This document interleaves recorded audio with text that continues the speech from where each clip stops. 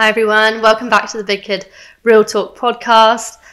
Today we have Stephanie, Destiny, Lucy, and I'm Emma. And today we're going to be discussing, with the conviction of Derek Chauvin yesterday, do we think that the world is changing? Yeah, so I was watching the actual live conviction. I saw the actual judges go and say, on second degree, he is guilty, third guilty, and manslaughter, obviously. And like, I was watching it with a lot of people. It was like a watching party, if you want to call it. And there was like a lot of joy, but also a lot of like uncertainty, because it was like, what does this actually show? One person's been convicted, but this happens all the time. So, I personally I didn't watch the conviction, but I agree with the penalty. Like, although I honestly do think like he could have got a few more years, but it's honestly reasonable, to be honest, because like although it is one incident, as Destiny said, this does happen all over the world, and it starts with one person making a change. Like, because of the murder that he done, this caused like a global protest. Like, everyone started to rise up and like speak their thoughts, which honestly which actually was really good. Mm-hmm. So I feel like more now than ever, the world is actually starting to accept that people need to see the change. But then you feel like they only actually charged him with all like the charges that he did get just because they were pressured to, and they saw like the effect that it was having. Sorry. I agree though. Like, I've been watching the trial as it's going on, and it wasn't as clear cut as you watched the trial. It wasn't as clear cut that he was actually going to get convicted. Like, the defense had to, both the offense and defense had to have the witness called multiple times, and it was like, if there was no societal pressure, I can guarantee you wouldn't have got convicted. Like, I can almost guarantee that wouldn't have happened. So, how much is this really change or just reactionary? So you're thinking that the reason that he got convicted is because there was such public outcry about it and because of all the protests. Do you think if those hadn't happened that it wouldn't have been the same conviction, maybe? Well, let's look at it this way. If he wasn't convicted, what do you think would have happened? Like, what do you think would have happened in America and in Minneapolis? Like, there would have been protests because no one's going to stand for that, are they? So, they just kind of convicted him to appease everyone else. And because like white privilege is a thing, like it is, and it's like it can be really negative. I feel like if it wasn't such a pressure to those who actually were involved with the trial, then they wouldn't have given him that many years. Whereas because it was such a pressure to them, they felt like they had to prove something, that the justice system wasn't this white privilege supremacist like meaning behind it. So I feel like people are starting to realize that, because like from like years ago, people realized the justice system was like very corrupt. So I feel like now more than ever, they're starting to change it, and they know like because they're gonna keep getting pressured about it, they need to change it. They need to make a change to it. Otherwise, it's not gonna get anyone anywhere. Do you think that the conviction shows that they are wanting to change the current like policing system or judicial system, or do you think it was more symbolic of like, this guy is one bad apple and actually that's why we're coming down so hard on him, and the rest of us are like, Perfectly we're doing our fine, jobs, yeah. and like we're doing what we're meant to be doing? I think it was just a one-off, to be honest. Yeah. It's like Steph said, there's definitely white privilege. Like, if I don't even know his name, but if the police officer Derek Chauvin. if he was a black man or an Asian man, then they would have been convicted time ago. And for it to have taken this many months just to get him sent down, simply because he was white, like, it's just a one-off. Do you guys think that if the guy wasn't white, that this would have got this much attention? Like, obviously the justice system is broken. The police system is broken. Like, as you saw recently, someone else got shot, and it was a taser, apparently. So, do you think if Derek Chauvin, the person who killed George Floyd, wasn't a white person, this would have so much attention worldwide? No, because they're really skeptical about what they want to do with a white man. Yeah.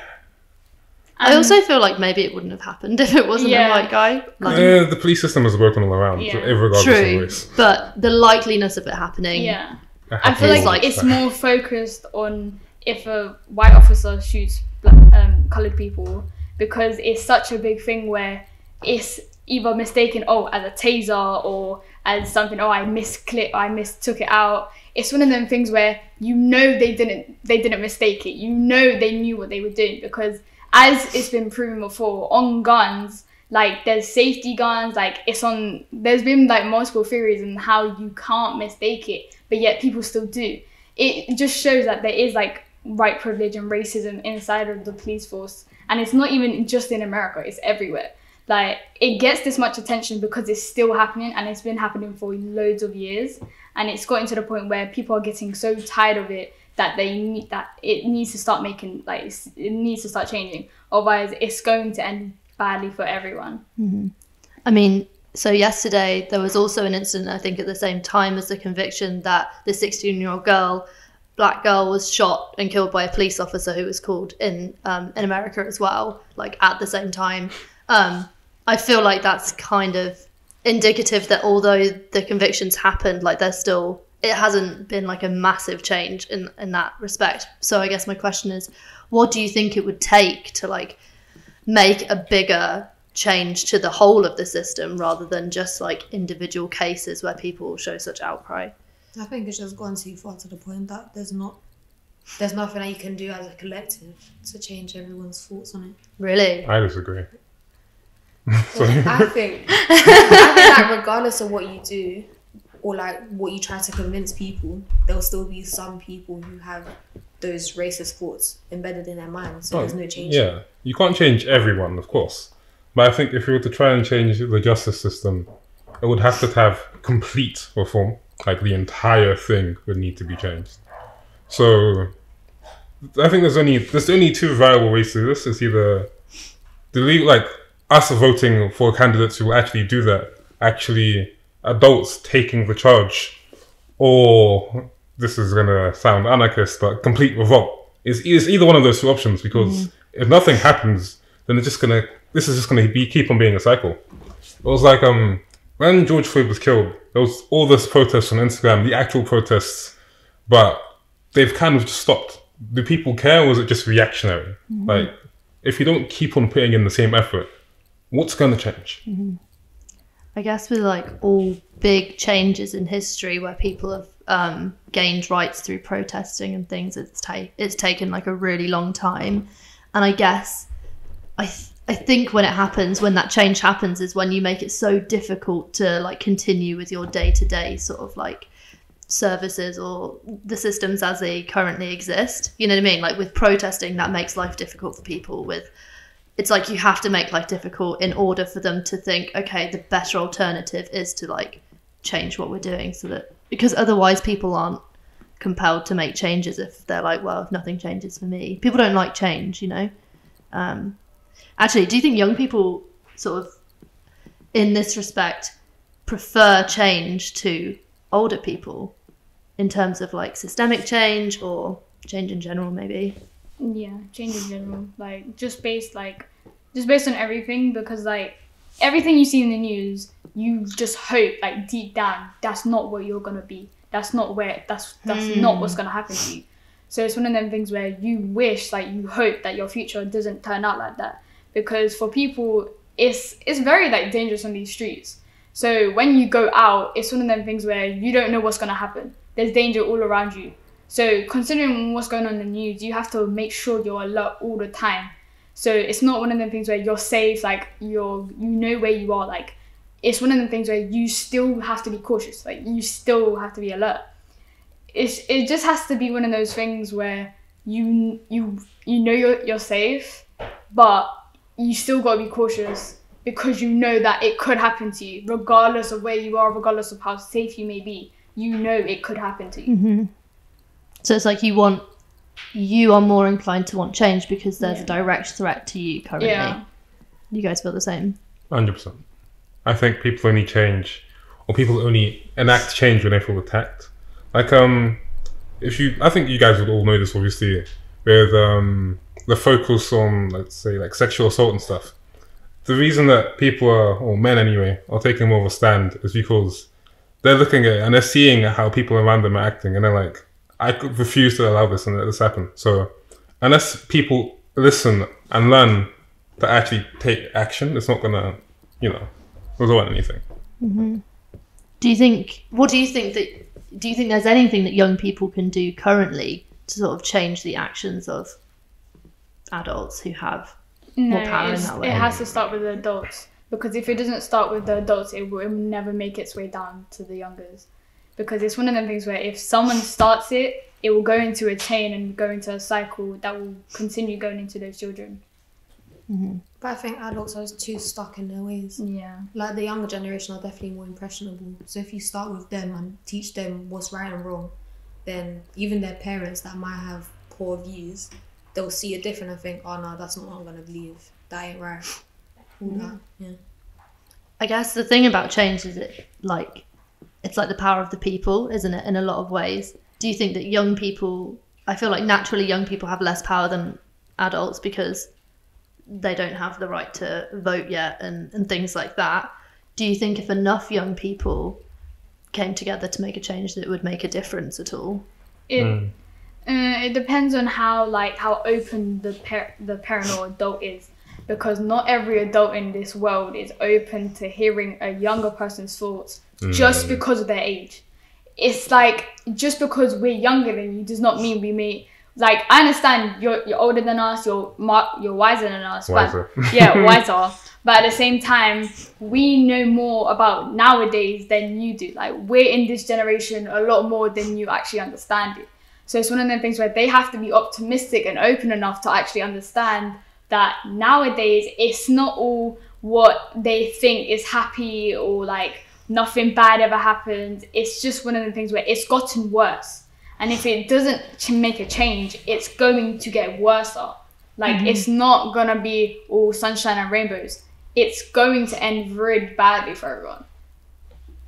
What are you guys saying? I think if we're going to change, I think young people hold the keys to the future, whilst older generations hold the keys to the present. The present can only change if adults, like, passing laws and listening to other adults, because they won't listen to us. Like, as you said, adults only listen to other adults. They don't respect children to that same degree. But if we're talking about, let's say, 10, 20 years down the line, like maybe another generation, then actual serious change will be happening to where these kind of things will be more taboo. And they're taboo anyway, but they're going to, be ostracized. So, as you were saying, like, adults obviously need to listen to us more, but I think we definitely hold the keys to the future.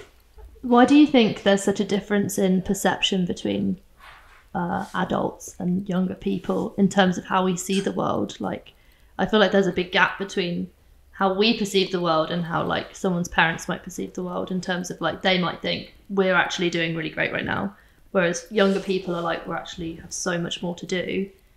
Where do you think that difference comes from? Because we've lived in like different times. What was normalized when they were like our age wouldn't be normalized now. So things that we see as wrong, they'll see like, oh no, it's not that bad. It's like, it's normal to me. That's why, we're just more impressionable. Yeah. In general. Especially if they're like traditional parents that are like in a certain culture that doesn't allow things that allows it nowadays. Like, it's one of them set in stone traditional parents and adults where it's like, oh, I grew up like this, so you have to grow up like this. You can't do this because I couldn't do that. It's like they're trying to teach us that just because they couldn't do that, we're not allowed to do it. Like, we can't express how to like do our own way, or like go, or like just like adventure ourselves. It's just like we have to do every single thing that they tell us to do just because they done it and their parents told them to do it.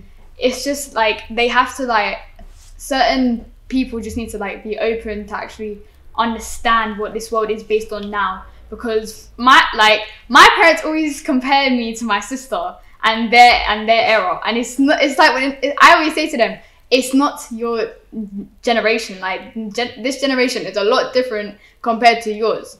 It was less technology for you. It was less social media for you.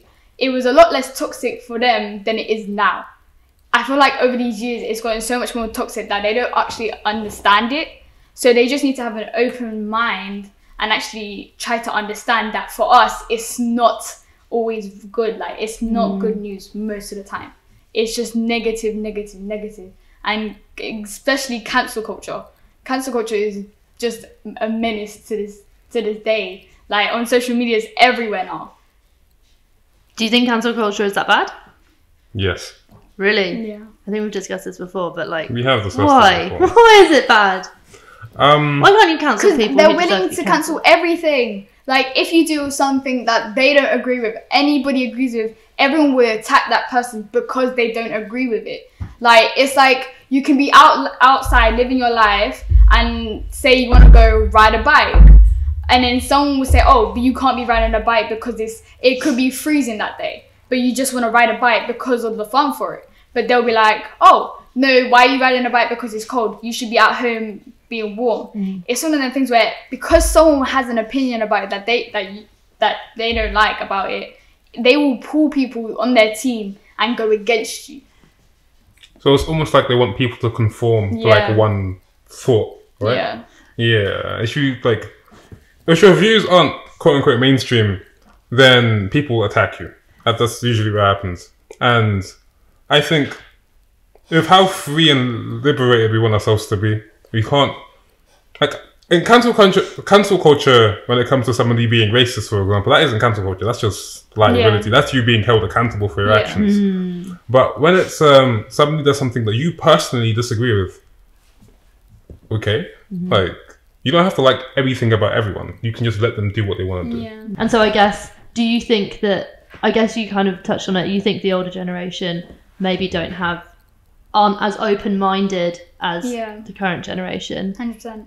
Do you think that's because of social media? Because you guys get to see the world from lots of people's different perspectives now, rather than just the perspectives that's given to you from your parents? 100%. Because without the social media that the older generation didn't have, like, they didn't get to see. And let's say they grew up in a different place, like not the UK. They're just used to seeing what they saw, like what they grew up around. So they won't see things from different countries and like how they're living life. But then because we have social media, we're able to see different perspectives on everything. And I guess also because of social media, people are like even more aware of things like the George Floyd case, and people are able to sort of step in on that a bit more because they see more how it's impacting people. So that makes sense. In terms of, if you were to want like the older generation to see things the way you see things, would you ever consider like getting them onto social media in that case?